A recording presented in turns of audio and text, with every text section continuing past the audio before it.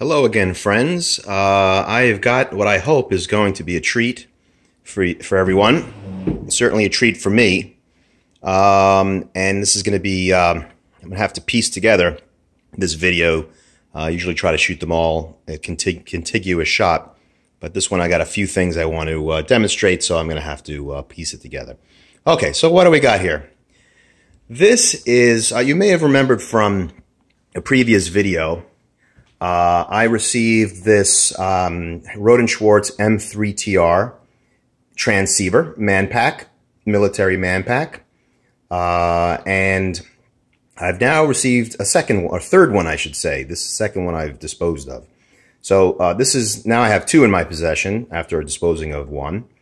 This is a very unique one. This is special. This actually covers, get this, for receive and transmit, 1.5 megahertz all the way to 512 megahertz. So, and in fact, receive, you can go down to 200 kilohertz. So imagine with one manpack radio operating everywhere from 160 meters all the way up to 440 megahertz. Quite an amazing feat. I will say, however, there's no free lunch here. As a manpack configuration, this will work up to, I believe it is 108 megahertz. So the HF portion of the band will operate up to 20 watts. This is with a battery sitting at the bottom of it. The VHF portion from 30 to 108 will operate at 10 watts. However, above 108, from 108 to 512, it's only 1 milliwatt. Of course, why would they make it 1 milliwatt? Well, that exciter mode is designed to be used in a vehicular setup. This gets very interesting. I'm trying to figure out how to piece it all together to you. So let's go over the components. So here we have a hope it's focusing. Here we have a docking station that the radio will fit into and mount in a truck. Of course, you have to take the battery out first, and that's one of the things I will do.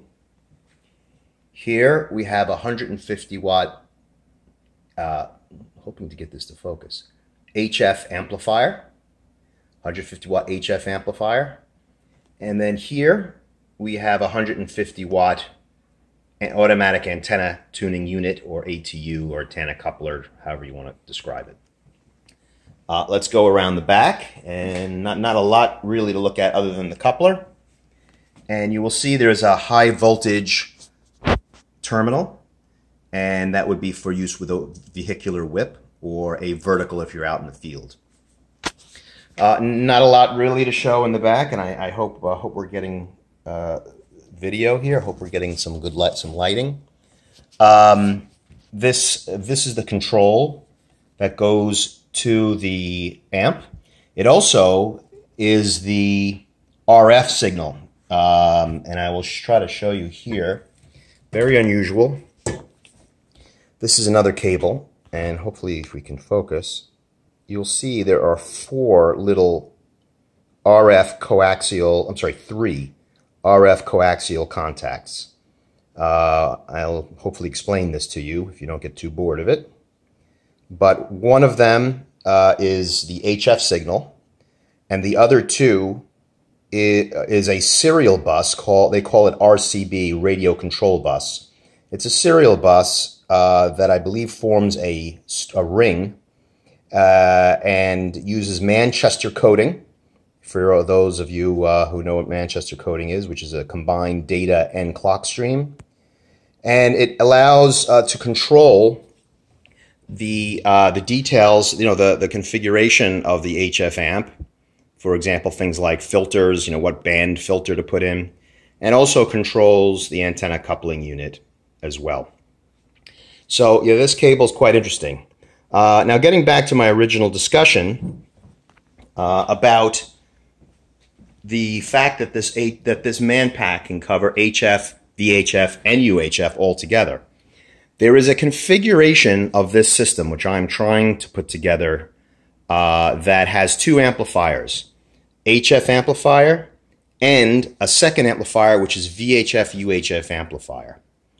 And then that amplifier goes off to an antenna.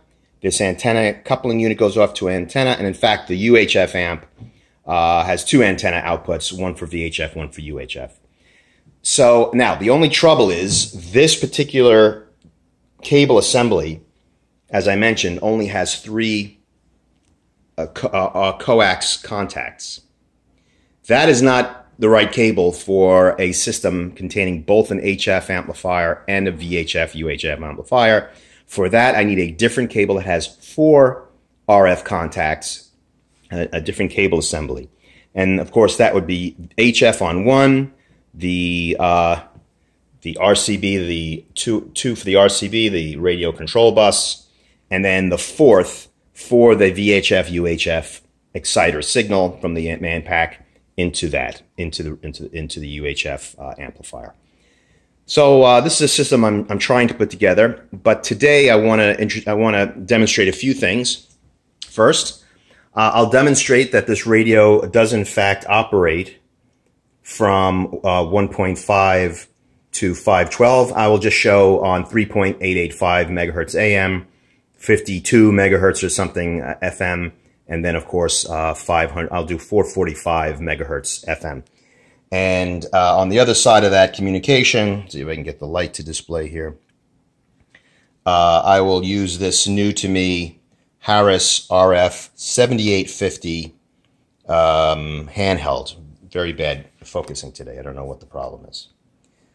This is sort of the successor to the Harris RF 310, and it's the civilian version of whatever the successor would be to the PRC 152 handheld. It's quite an interesting radio. Okay, so I'm going to pause here and get the first experiment set up.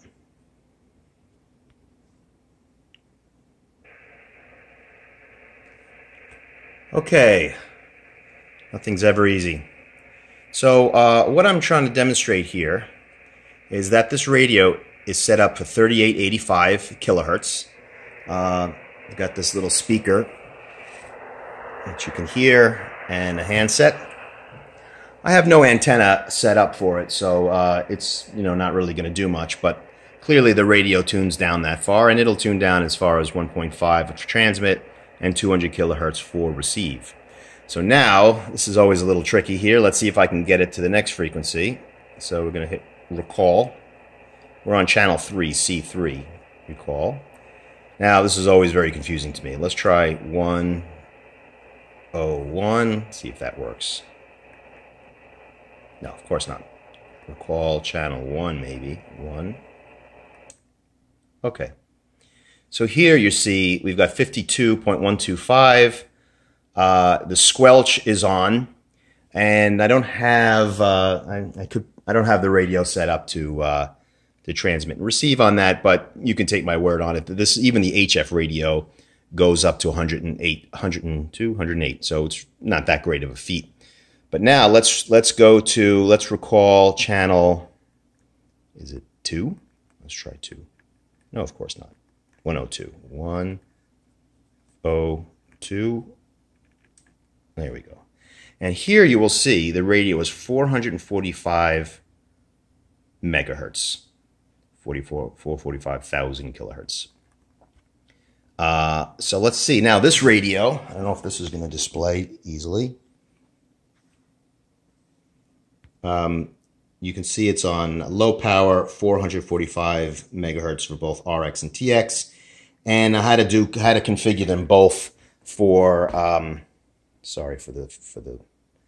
had to configure them both for squelch using tone squelch, 150 hertz tone squelch. So well, let's see what we can do here. So we're gonna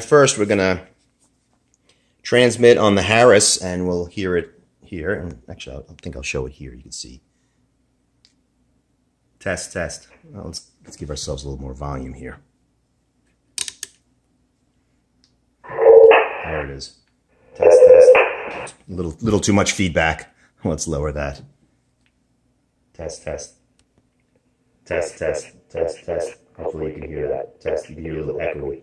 Test, test, test, test, test. This is W2HX test, low power.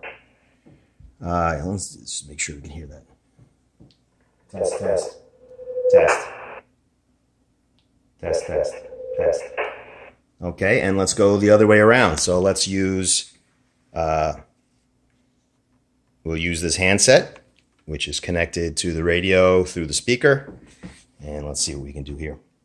Test, test, test. This is a test. This is W2HX test. So there you have it. So this radio, now I'll remind you that this radio is only putting out about 1 milliwatt through this little, rubber ducky, cheap little antenna here.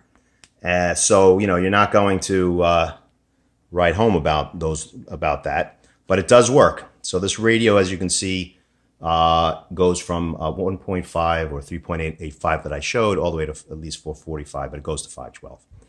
All right, so let's go to the next part of this whole project. Okay, I want to apologize. I've decided to make it a part 2. I've decided this is long enough for showing the expanded range RT man pack, and that the whole vehicular setup, since it'll take me a little bit more time to actually get working, I'm going to make a part 2. So that's it for this part. Thanks for watching.